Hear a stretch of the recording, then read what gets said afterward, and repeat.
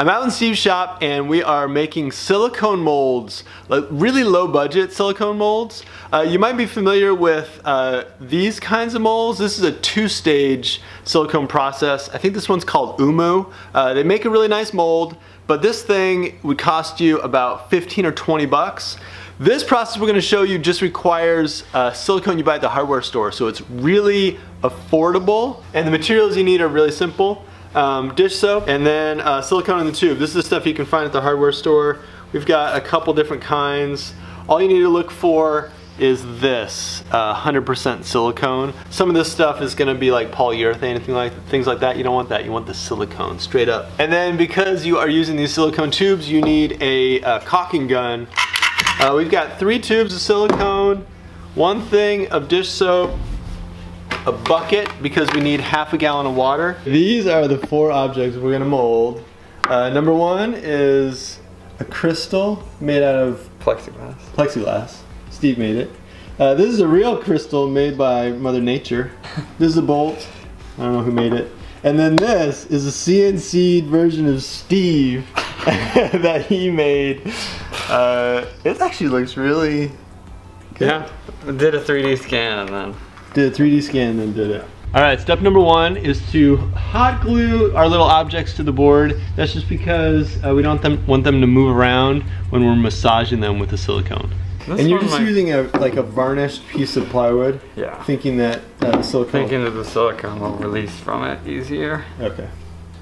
Alright, then we're going to put about a half gallon of water in this bucket. And then half a cup of Dawn. of soap. Of Dawn dish soap. Yeah. We're not sponsored by Dawn. We wish we were. And the basic idea is that you're creating a super soapy water that your silicone will not mix with, right? Yeah. So that then you can reach in here and grab the silicone ball and massage it into shape. Okay. I'm gonna take off my watch and my ring. Alright, so this is the molding agent, which is this giant tube of silicone. Wow, that's 1 whole tube of silicone. Oh, weird. Oh, it's so weird. But it's not sticking to my hands. No. It sort of holds its shape, and it's quite a weird texture. It's like you're holding thick yogurt in your hand or something. Alright. Well, maybe I'm gonna do myself first there. I'll pinch off a little bit of a pretty seamless ball. A pretty tidy ball, and then I'm going to blob it over. Oh my god, that's way too much.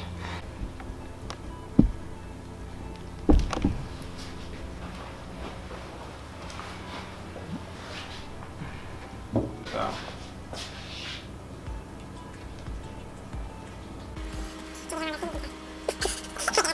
Yours looks a lot tidier.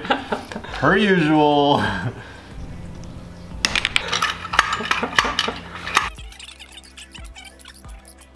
Totally fine. Nice, okay. Alright, we got our method down.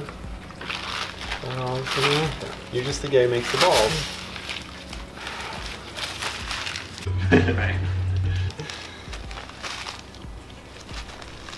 Well, that feels better. Like that feels much more... Because it's the clear stuff?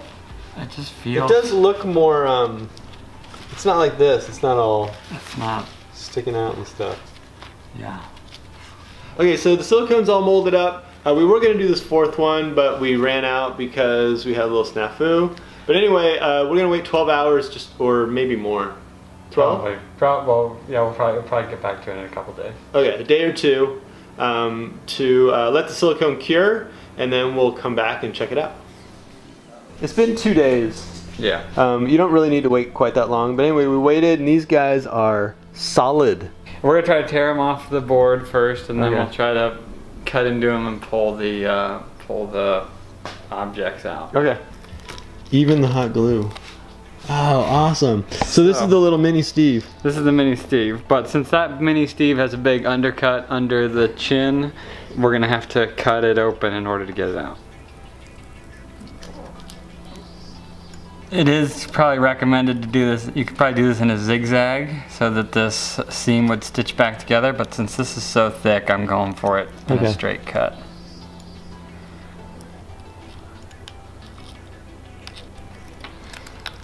Yeah, yeah. So there it is. Awesome. But it looks pretty good. It looks like we got, I was worried that it wasn't going to get underneath the chin, but you can see that it's filled in pretty well.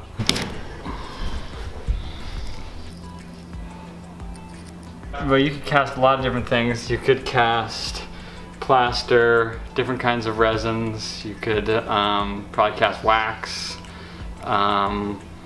Yeah, different kinds of plastics. There we go. Wow. It doesn't look like we got as good of a top edge on this one. Yeah. But we'll probably try to wash that one out before we cast it. All right, now the big one. This was the big crystal. Yeah. Okay, that is more stuck.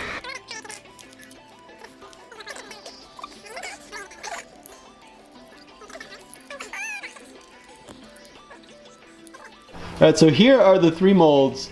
You can see these 2 on the left worked out really well. The face and the bolt. And they came out really cleanly. The crystal just did not come out cleanly. It just has so many facets and textured bits and ridges and things. It just got stuck in the mold. It's important to choose the right kind of object for this. I don't think everything is castable using silicone, just because you could have so much surface area, like in this case, that it just doesn't work out. The next thing we're gonna do is do a plaster pour in 1 or 2 of these molds and see how it turns out.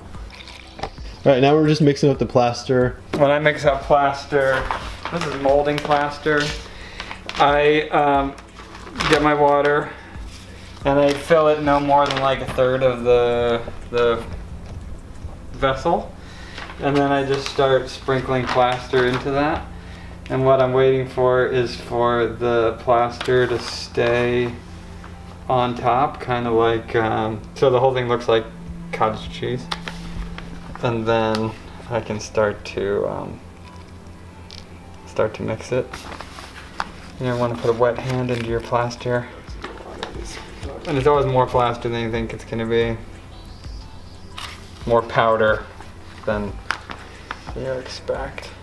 So you can see how it's not really being absorbed anymore. Yeah. And then in the wet spots, it has a little bit of a cottage cheese kind of a look to it. And I'm gonna mix this up. It's quite a small batch, but it's okay. And mixing up, you're just trying to get rid of all the chunks. Well, it's a chemical reaction, not just a drying out. So you have to mix it up to get everything all incorporated. And we're just hoping that because the molds are so thick, that those seam we cut is gonna hold it.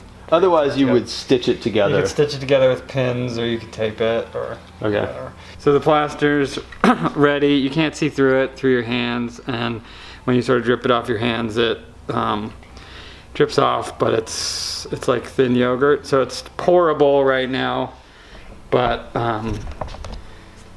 not so thin that it's gonna just run through like water. And we're not doing any release agent in here either. Murphy's soap or a silicone kind of spray to prevent the plaster from sticking, because we're thinking the silicone of the mold is slippery enough and non-reactive that it'll work. I'm gonna take this one first, which was my 3D printed head. I think I'm gonna ease this slit open a little bit. You just don't want to crack the plaster? The plaster's not as tough as the... Yeah. Oh, we got a little bit. You got a little brain tumor. We got a little blob, but it's... That's pretty good. It's not too bad. The face is really good. What's around the back? You can...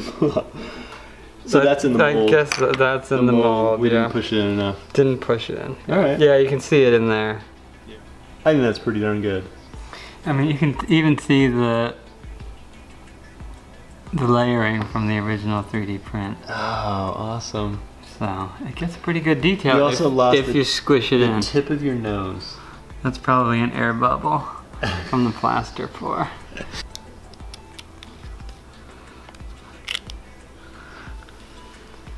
I guess we just need to be a little bit better with squeezing that the silicone around the object. I would almost coat it with a really thin layer that you really press on, and then make the bigger mold. Yeah. Yeah. But still, that's pretty good. You got a lot of detail. You got some threads. If you look at them all from one side, they look great. Yeah. Comparing the Umu to the silicone, I think we did okay for the first try. It seems like you can get almost as good detail as you can with the Umu. The Umu is a little bit easier because you'll be pouring a more liquid material into a container around your object, and so there's not so much risk, I think, of getting those voids if you don't squeeze it in. But if you think this is probably $1.50 worth of material and this is probably $15 worth of material or $10 worth of material, I'm gonna give this a try again, I think.